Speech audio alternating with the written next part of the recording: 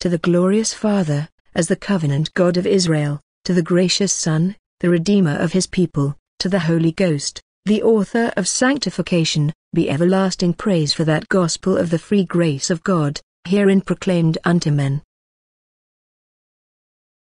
Sudden Sorrow. A Sermon. Number 1363. Delivered on Lord's Day morning, July 8, 1877. By Reverend Charles Haddon Spurgeon. At the Metropolitan Tabernacle, Newington. Suddenly are my tents spoiled, and my curtains in a moment. Jeremiah 4:20. And when you are spoiled, what will you do? Jeremiah 4:30. Jeremiah was describing the havoc of war, a war which was devastating his country and bringing untold miseries upon the people. He says of it, my soul, I am pained at my very heart, my heart makes a noise in me, I cannot hold my peace, because you have heard, O my soul, the sound of the trumpet, the alarm of war. Destruction upon destruction is cried, for the whole land is spoiled, suddenly are my tents spoiled, and my curtains in a moment. How long shall I see the standard, and hear the sound of the trumpet? How grateful we ought to be that war is not raging in our own land. We should read those terrible stories which come to us concerning the destruction of human life by the two armies in the East with the utmost regret. On whichever side the victory may turn, it is still to be daily lamented that men should slaughter men and glory in wholesale murder. How true it is neither the elements in their fury, nor wild beasts in their rage, have ever been such terrible enemies to man as men.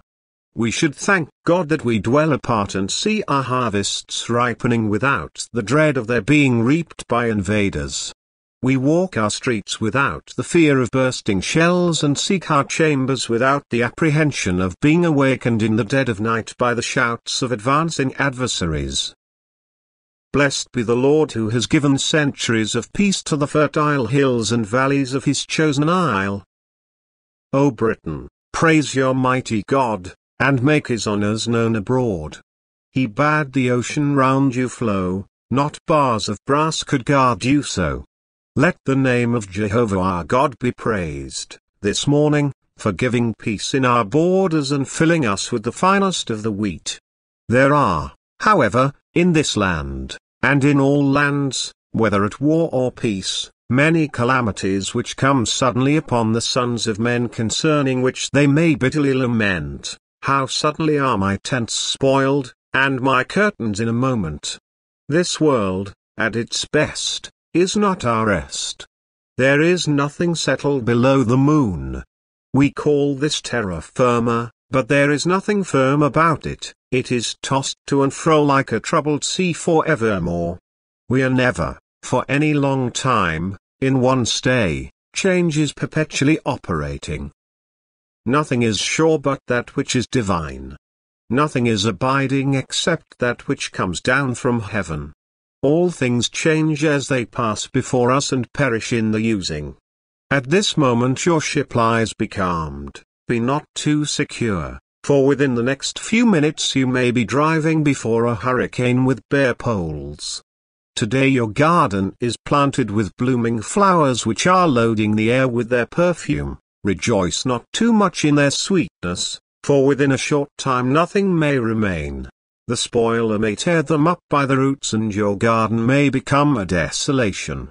There is nothing bright, beautiful, fair, lovely, or desirable beneath the sun which may not be speedily withered. Even as a vision are all these things, they are, and lo, they are not. They flash upon us as the meteor which blazes in the midnight sky and then leaves the darkness to be blacker than before. Boast not yourself of tomorrow, yes, boast not yourself of today, lest haply on that morrow, or even in this very day, you may have to cry with Jeremiah, how suddenly are my tents spoiled, and my curtains in a moment. This expression may be, without any straining, very readily applied to many matters and to three especially. First, to the sudden spoiling of all human righteousness. Secondly, to the sudden spoiling of all earthly comfort.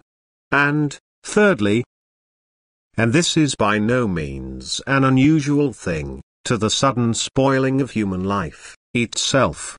May the Holy Spirit bless our meditations upon the instability of all earth-born things so that we may despise the things which are seen and temporal, and follow after the things unseen and eternal. 1. A sudden spoiling happens to human righteousness. Beloved, when I put those two words together, human righteousness, I inwardly smile. It sounds like a comedy or a satire, I scarcely know which. What is man that he should be clean? And he that is born of a woman that he should be righteous? Mere human nature and righteousness are two things not easily joined together, and when they are united for a time, they soon separate, for they agree no better than oil and water.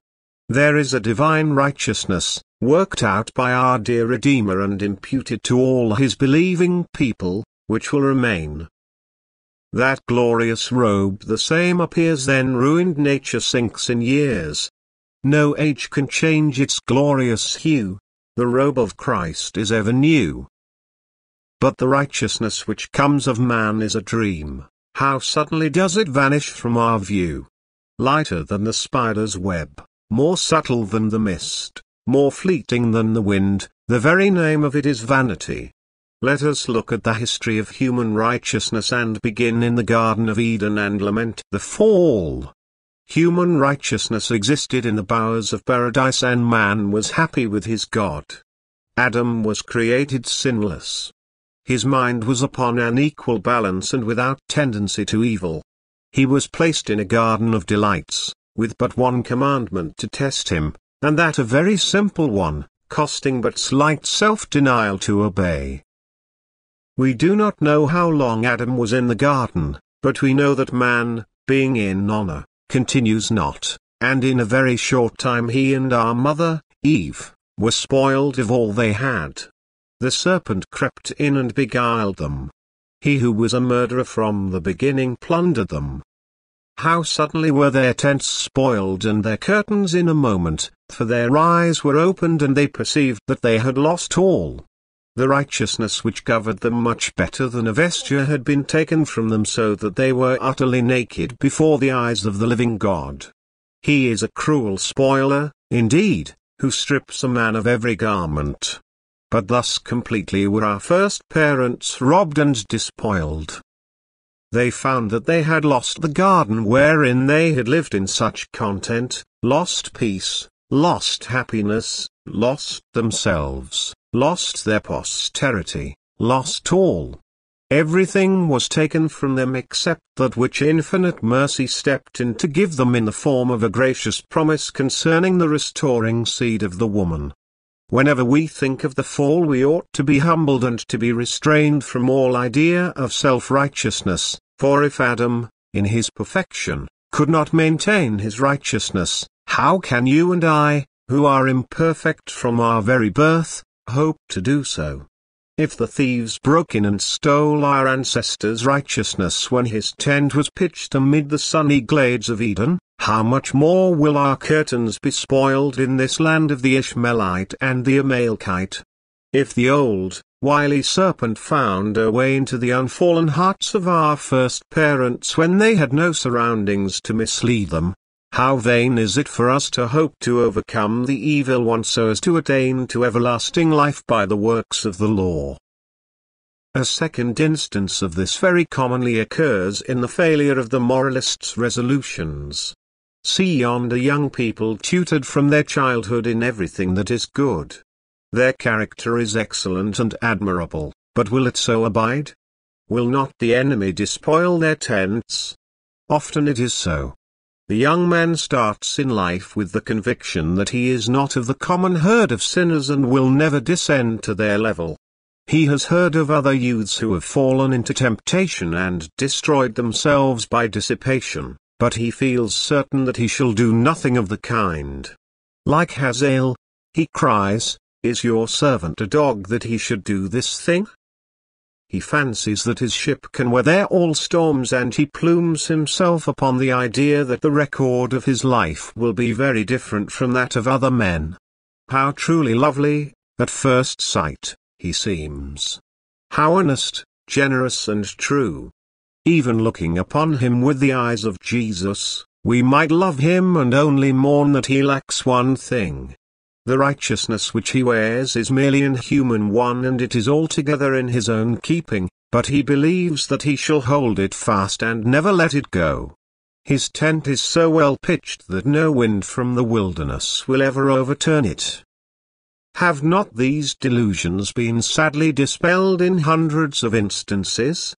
A fierce temptation arises, and the man's resolutions are carried along like thistle in the wind. The young man did not think that such a temptation could ever happen to him. He had been kept by his parents and friends like a flower in a conservatory, and he could not believe that the nights could be so bitterly frosty in the cold world outside. But now he has to feel the nipping influence of sin, and he withers speedily.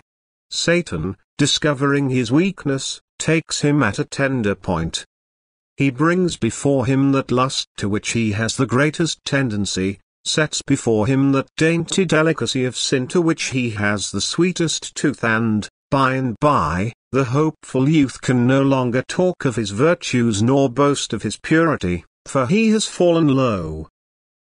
The ship boastful has struck on a rock and is going down. The self-confident young man now finds himself to be human, being human, to be liable to temptation. Being tempted, to be ready to yield to sin.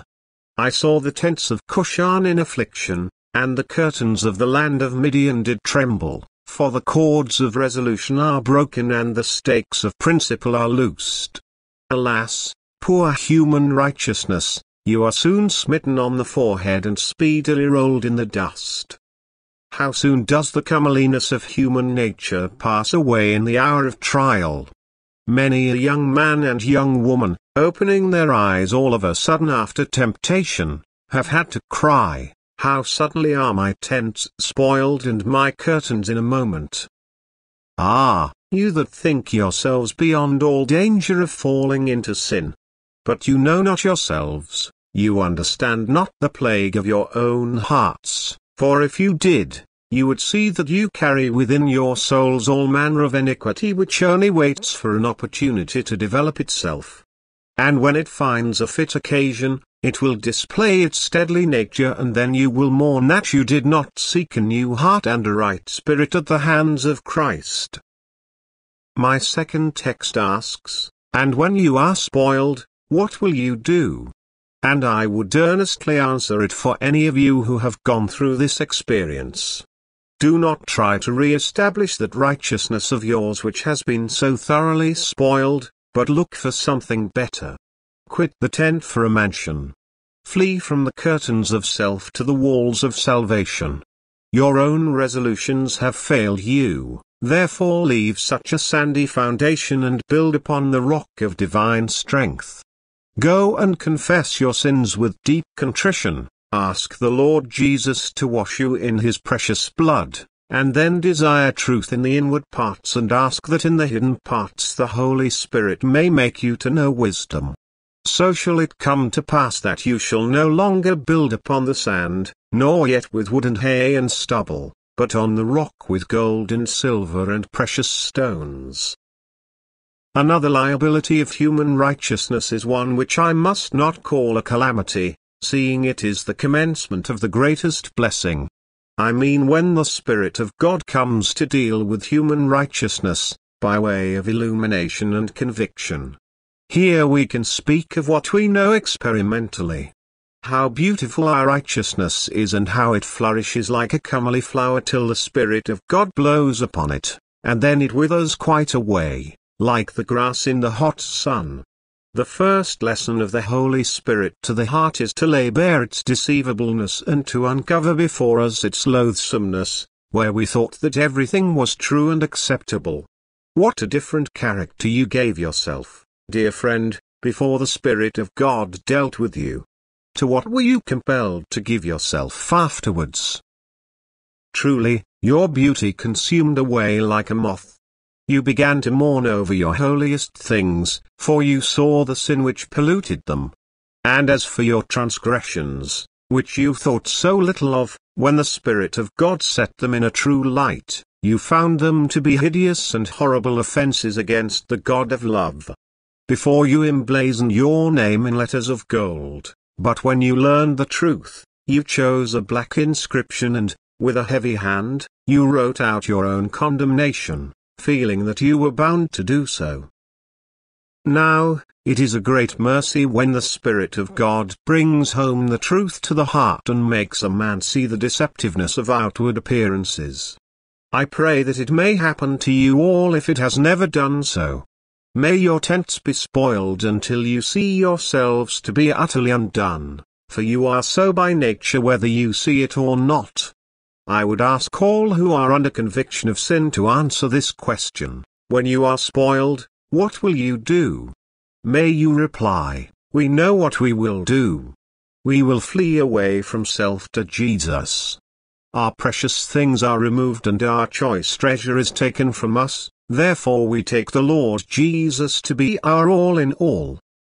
If such is your resolve, you are fulfilling the end and design of the ever-blessed Spirit who works in order to wean us, for then we turn to Jesus and seeks for that clothing which the matchless righteousness of Christ Jesus, alone, can afford. But there will come to all human righteousness one other time of spoiling if neither of those should happen which I have mentioned before. Remorse will come, and that very probably in the hour of death, if not before. Apart from the Holy Spirit, conscience often does its work in a very terrible fashion and tears to pieces, before a man's eyes, the curtains of righteousness which he had so laboriously woven. Have you ever seen a sinner happy and contented, because he is self-deluded? But all of a sudden he has found out that his lies and hypocrisy were known to God and would be all exposed and punished.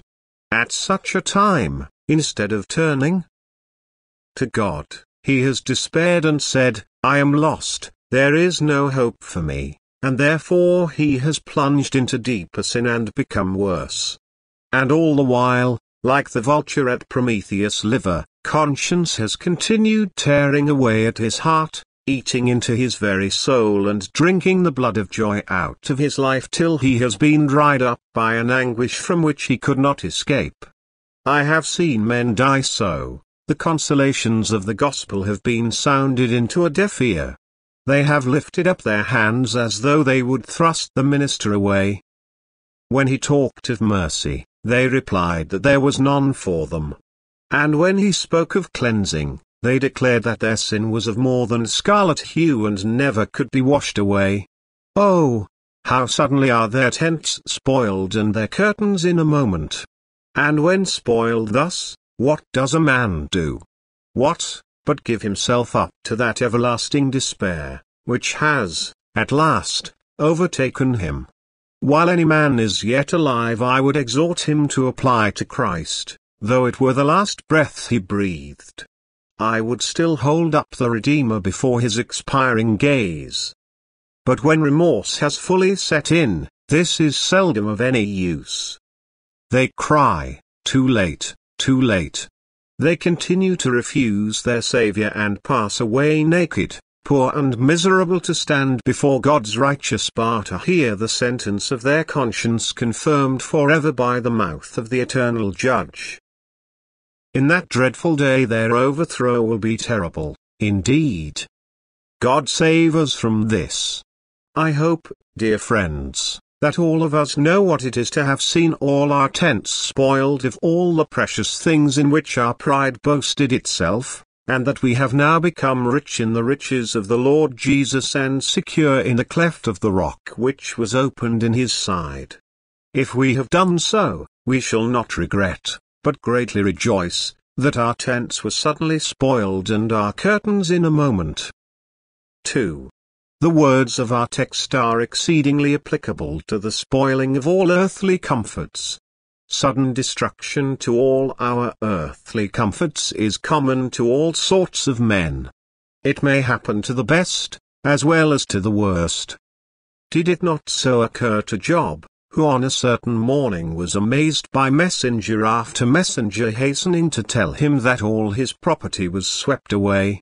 Last of all came one who told him that his entire family had been destroyed.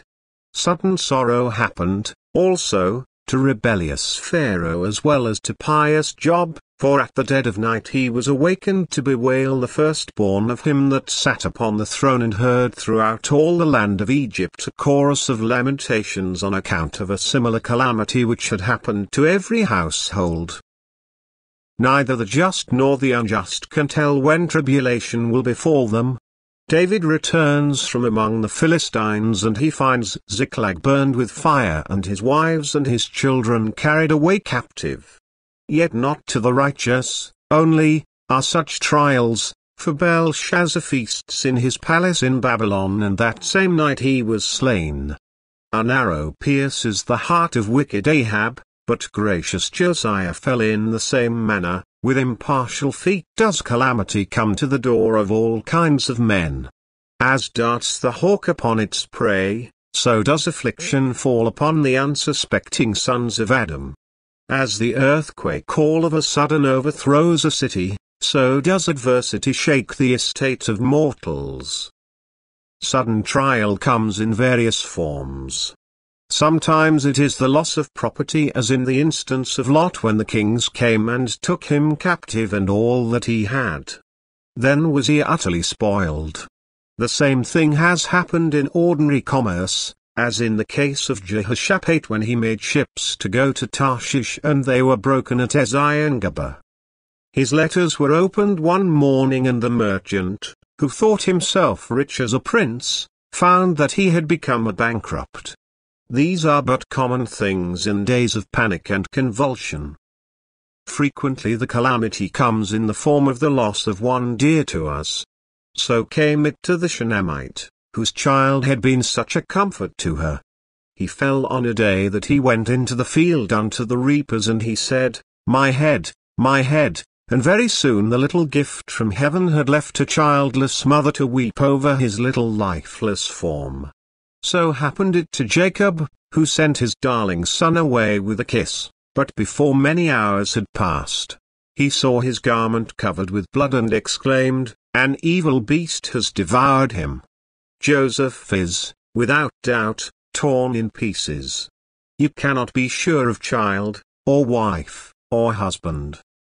The fondest love may be torn from your side, and the dearest babe may be taken from your bosom. Here below nothing is certain but universal uncertainty. One way or another God knows how to bring the rod home to us and to make us smart till we cry out, how suddenly are my tents spoiled, and my curtains in a moment. Now, this might well be expected. Do we wonder when we are suddenly deprived of our earthly comforts? Are they not fleeting things? When they came to us, did we receive a lease with them, or were we promised that they should last forever? Jonah sat under his withered gourd wringing his hands and complaining of God, but if you and I had been there, we might have said, what ails you, man? Are you surprised that gourds wither? I murmur, he says, because I have lost the shade which screened me from the sun. But, man, is it not the nature of a gourd to die? It came up in a night. Do you marvel that it perished in a night? A worm at the root of a gourd surely is no novelty. O prophet, be not angry with your God, this is what you should look for from such a growth. If our tents are spoiled, we should remember that they are tents and not fortresses. They are curtains and not bulwarks. The thief can readily enough enter and spoil the habitation which is made of such frail material. Do you wonder that your offspring die? Why so? Across your children's brows, if you read aright, there is written the word, mortal. Did you expect a mortal mother to bring forth an immortal son? Did you, a dying father, expect to be the parent of a daughter who would never see death? Your love is astonishing, but your reason is not.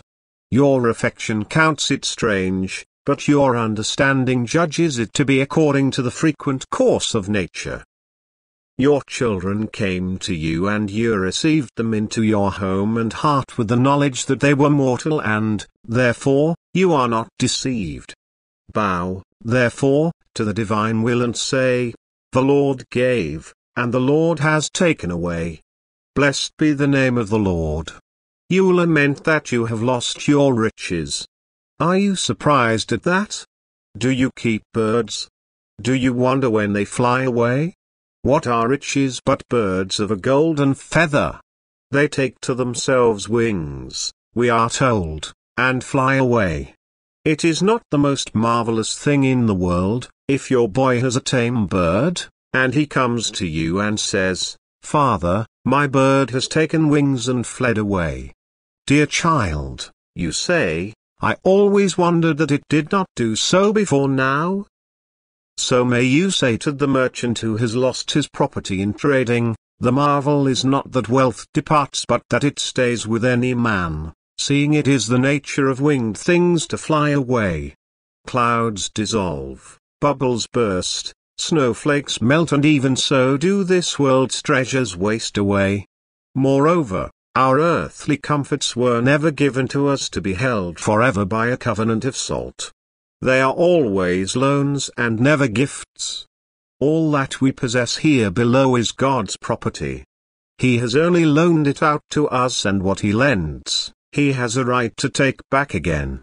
We hold our possessions and our friends, not upon freehold, but upon a lease terminable at the supreme owner's option. Do you wonder when the holding ceases? Do you know the parable of the wise Jewish woman? When her husband, the rabbi, had gone out to teach, his disciples, certain neighbors in great sorrow, brought home to her the corpses of her only children, 2 sweet boys who had been drowned. She took them upstairs, laid them upon a bed and covered them with a sheet. She then waited in her deep affliction till her husband came home, grieving most of all for the sorrow which would overwhelm him. She stood at the door and mournfully said, "My husband, do you know that a great tribulation has happened unto me? A friend had lent me a treasure, and, while I have had it, it has been a great joy to me, but this day he has taken it back again, and I know not what to do." "My beloved," said the rabbi, "speak not so. Can it be a sorrow to you to return that which you have borrowed? O daughter of Abraham, you cannot harbor dishonesty in your soul. If the treasure has been lent, be grateful to him who permitted you the loan and send it back with cheerfulness. Is this what you say?" She asked. "Come here." Then she turned back the coverlet, and he gazed upon the cold faces of his 2 children. And he said, "You have spoken wisely, O woman, for I understand that God has lent these children to me, and that I must not complain because He has taken back His own. Don't you see how natural it is that loans should be returned to their lender in due season? Say not, 'I am the man that has seen affliction by the rod of His wrath,' as though you were the chief or the only sufferer. For in this thing there has no trial happened to you but such as is common to men. Cry not in dismay, 'How suddenly are my tents spoiled, and my curtains in a moment?' For when war is raging, it is little surprising that tents should be spoiled. It is according to the nature of things that in a world which brings forth thorns and briars in all its furrows, some of the sharp points should pierce your flesh.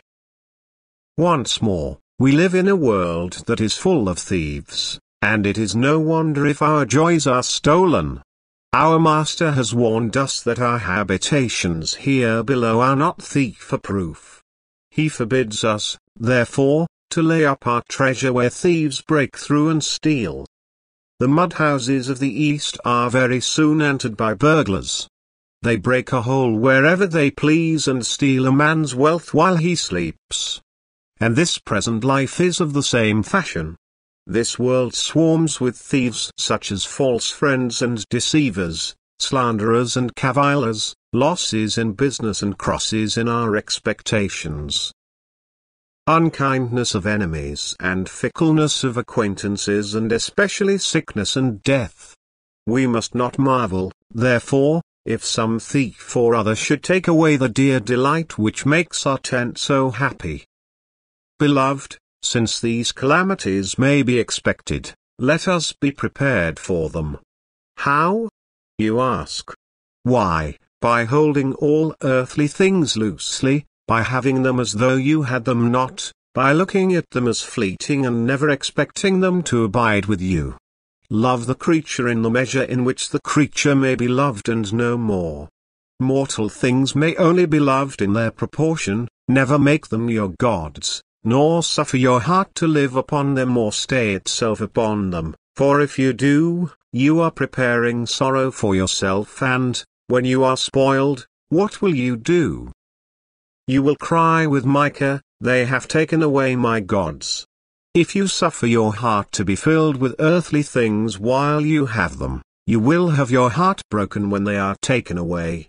Let us take care to make good use of our comforts while we possess them. Since they hastily fly by us, let us catch them on the wing and diligently employ them for God's glory.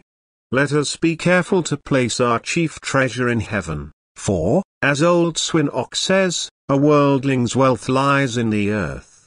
Therefore, like wares laid in low damp cellars, it corrupts and moulds. But the godly man's treasure is in heaven, and, like commodities laid up in high rooms, it continues sound and safe. Treasure in the skies is treasure, indeed. Where moth and rust and thief can reach is no fit place for us to store our treasures. Let us commit our all to the custody of God, who is our all in all. Such a blessed thing is faith in God that if the believer should lose everything he possesses here below, he would have small cause for sorrow so long as he kept his faith. If a rich proprietor with thousands of acres of land, in walking down the street, were robbed of his handkerchief, he would not lie down in despair, nor even make a great noise over his loss. He would say, "They could only steal a mere trifle. They could not rob me of my parks and farms and yearly incomes." Believers invest their true wealth in a bank which never breaks.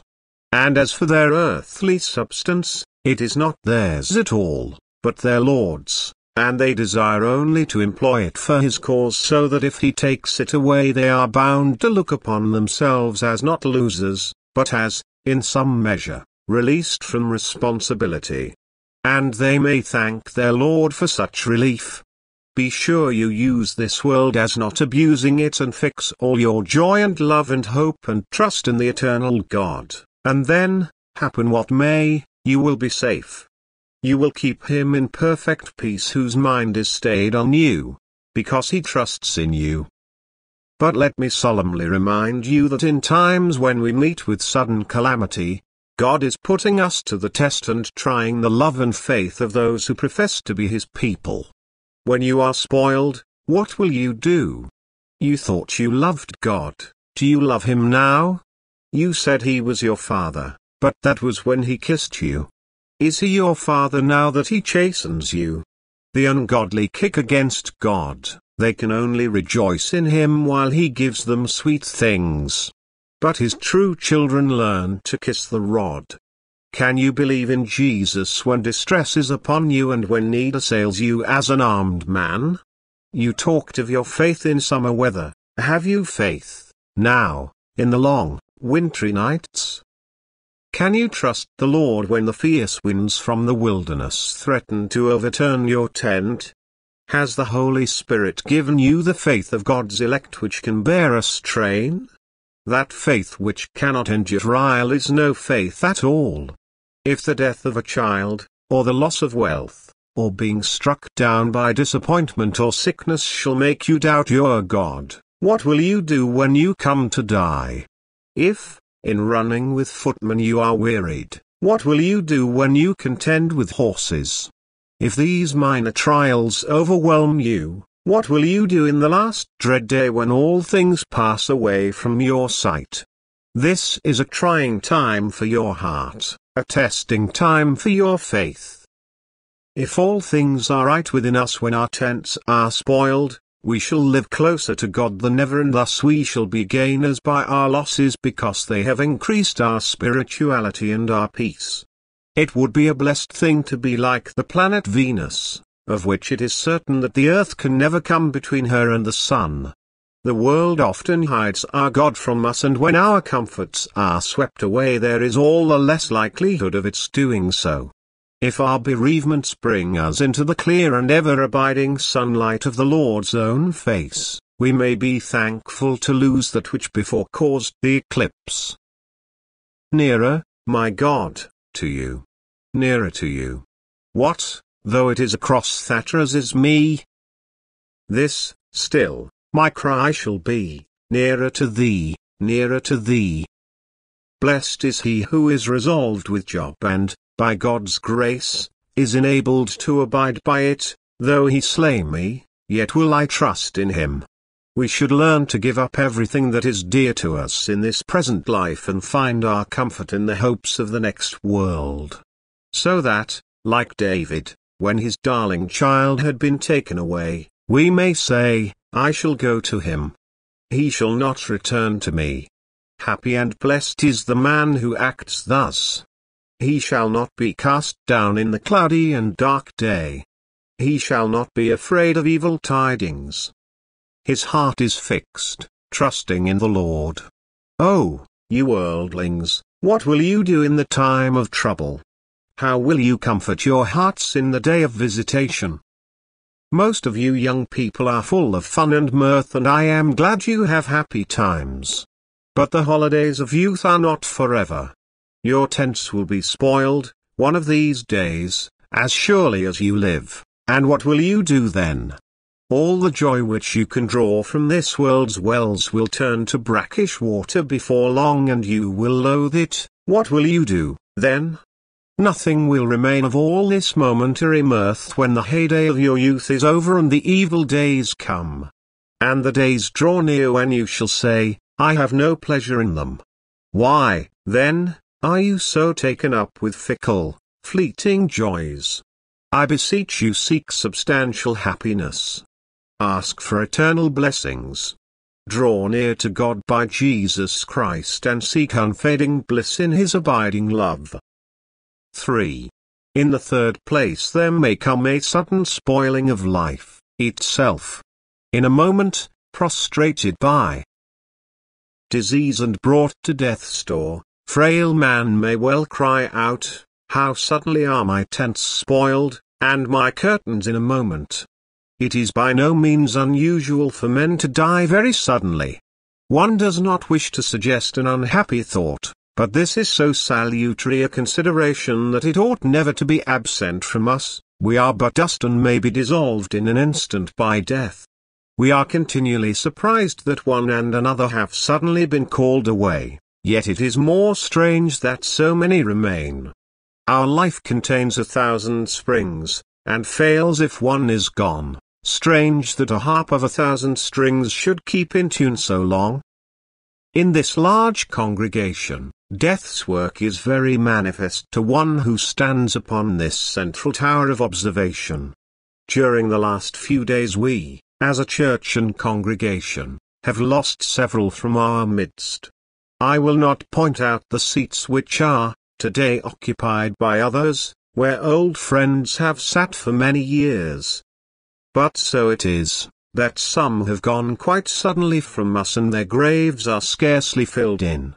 Who will be next? It frequently happens that those who are apparently very healthy and strong are among the first to fall. Our friends who are continual invalids remain with us, some of them, many months and even many years after we have sorrowfully given them up. Consumption keeps many for long months lingering slowly into everlasting life, while strong, hearty persons are in an instant taken away. It is therefore no new thing for men to die suddenly. Not one man or woman here has a guarantee that he or she shall live till tomorrow. It is almost a misuse of language to talk about life insurance, for we cannot insure our lives. They must forever remain uninsured as to their continuance here. If I could be a prophet, this morning, and point out one and another and say, that man will be dead before next Sunday, or, that woman will not live a week, I should feel I had a very painful duty to discharge. But is it not wise for us to reflect that it may happen to any one of us? There are no reasons by which we can prove that we shall escape the mighty hunter for another day. We are ready enough to think of this for others, for all men think all men mortal but themselves, but practical wisdom would lead us to suggest to ourselves that we are mortal and that, perhaps, the death arrow which has just left the bow of God may be aimed at our hearts. The question is, when you are spoiled, what will you do? When all of a sudden the curtains of our tent shall tear in two and the tent pole shall be snapped and the body shall lie a desolate ruin, what will we do? I will tell you what some of us know that we would do. We know that when the earthly house of this tabernacle is dissolved we have a building of God, a house not made with hands, eternal in the heavens. As poor, guilty sinners, we have fled to Christ for refuge and He is ours and we know that He will surely keep what we have committed to Him until that day. Therefore we are not afraid of all that the spoiler can do. We are not afraid of you, O death, for you are the porter that shall open the gates of immortality. And you, you worms, we are not afraid of you, for though you devour this body, yet you shall not destroy it, for in our flesh we shall see God. O grave, we are not dismayed at your gloom, for what are you but a refining pot out of which this poor earthly body shall arise free from all corruption? Time, we fear not your trials. Eternity, we dread not your terrors. Our soul shall dwell at ease, come what may. Glory be to the blessed name of the Lord Jesus, we shall rise because He has risen. We shall live because He lives and reign because He reigns. We are not afraid of the spoiler. But oh, worldling, when you are spoiled, what will you do? Rich men, your acres will be yours no longer, no parks for you to roam over, no fine trees to boast of, no ancestral halls in which to glorify yourselves.